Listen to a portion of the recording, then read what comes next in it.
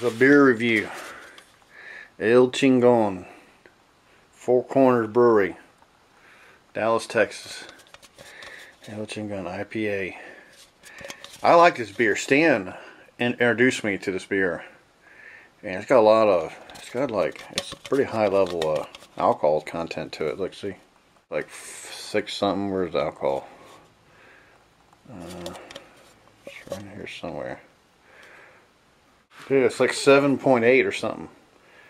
El Chingon, it has these cool looking, these are like those pull taps like this. It's like a, you can just rip it right off like a, I don't know what you call, like a regular can.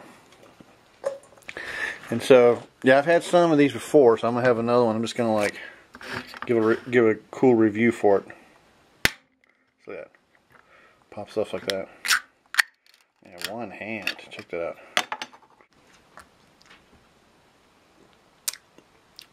I like it. It doesn't have a bad aftertaste to it. It's smooth. It has an IPA taste with a kind of a smooth. That shit for $9.99 a 6-pack. You know, I mean, that's expensive, but it ain't Natty Lights 6-pack. But 40s will get you fucked up. And it's fucked up because it's got so much alcohol on it. It's 3 of them. You're like getting a little queasy. It's not like a light beer. You know, this is a heavy duty beer, but Four Corners Brewery, I would buy this. I don't know where all the distribution is. This goes.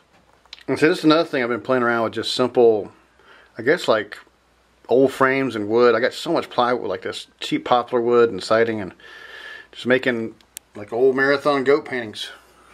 You gotta do things to make you feel alive, you know, as you get older. And you know, sometimes ladies, they will remind you that you're alive or you're gonna be dead. Desert days. September. I'm turning 50 years old. 50 in like about a week from now. And it's got me thinking. This whole summer's been crazy. I've been trying to go back and make paintings of all these, like the whole history of my sexual bullshit. You know, it's like humongous. It's like I had to break it down into years and categories and eras and sagas and stuff, and kind of vent off these really ridiculous and stupid situations over the years. It was kind of fun, but every time I get a beer buzz, I would start just like letting my mind go through this journey and remembering all these incidences. You know, I won't be done. I'll definitely act up, because I don't know. But I tell you one thing, I am pulling off for my birthday. You know, I'm definitely. I have known this lady, and she said she was game for it. I'm gonna have one of those Menage a Trois, you know, with 2 chicks on you and stuff. This is my goal now, and. Come my birthday, somewhere in that zone, I go back to San Marcos. You can't do it here in Marathon. It's impossible. It's totally impossible. It's not good pickings here in Marathon. But out, you know, over there in San Marcos, a little different. See, one of the greatest things ever last week happened is what I call my infamous line of dog humping hogs. I made 3 of them, threw them to eBay, and they all sold. I did a buy now, and I could not freaking believe that they sold. One at a time. They were in there for 30 minutes, and bam, they sold. Here's this one. Look at that genius one out there. That sold. And then this was the grand. Look at that. That sold too.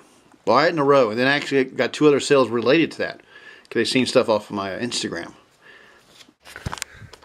So yeah, one of the main deals here that I started realizing is that if nothing ever happens, if I don't, there's no ladies anymore. If it's just like this. Hopefully about 10 years, this is my plan is. 10 years from now.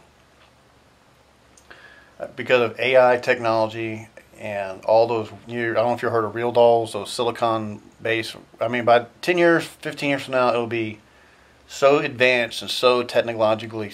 I mean, I was going on eBay checking out something, and I go, oh my God, you couldn't tell the difference. You know? So I thought it would be really cool with AI technology to maybe get like 5 or 6, just buy them, you know, slowly. Get them here in the shed, you know, and then, but the cool part would be is that you can program them for characters. And, you know, after reviewing my whole flow chart of these girls over the years that I've always been, you know, good friends with, I like the characters. You got your have my enablers, you have your whiners, you got your just outright bitchy characters. You got ones that are judging you all the time, calling you you're fat and loser, and you got all these selections of personalities. You got your sexy ones who just want to flirt and tease you, and then you got your ones who are just like, let's get it on. You know. And so I thought it'd be cool, like, if I could somehow get a soundboard with some of my girlfriends.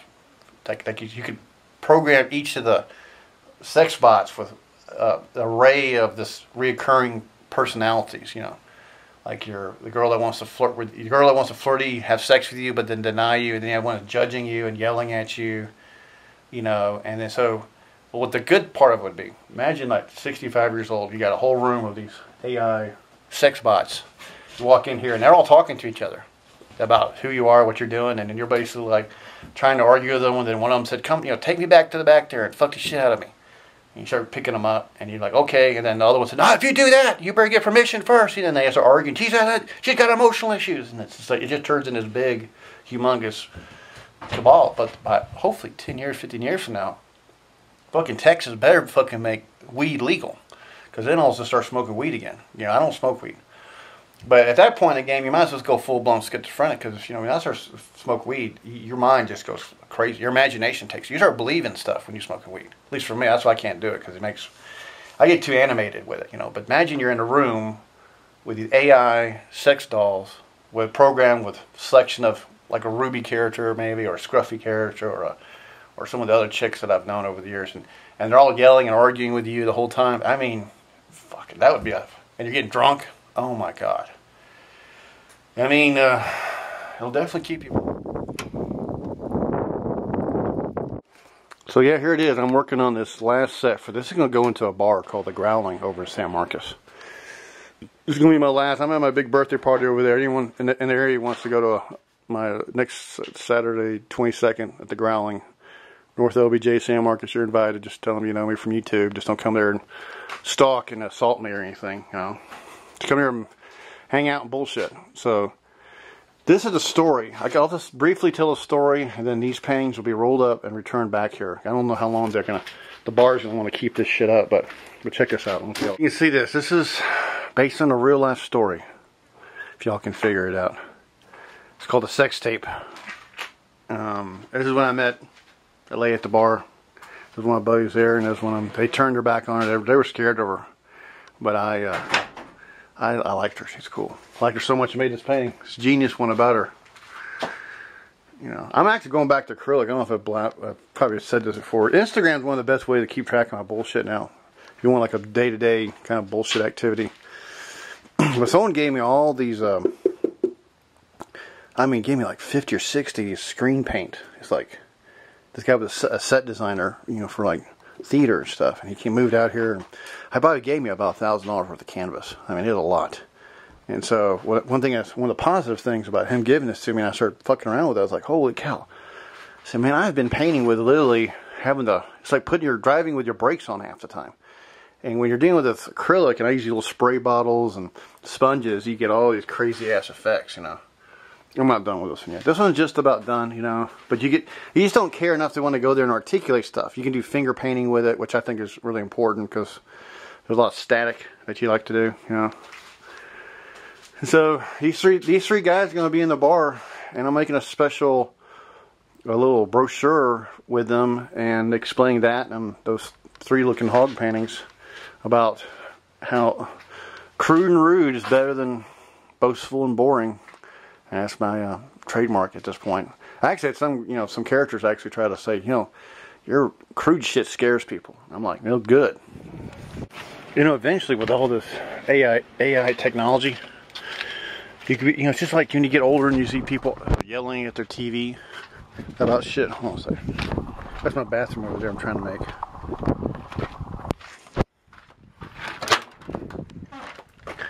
What happens is that eventually, with all the AI technology, you'll be sitting there bored, and all those real dolls with programmed ex-girlfriends' personalities in there.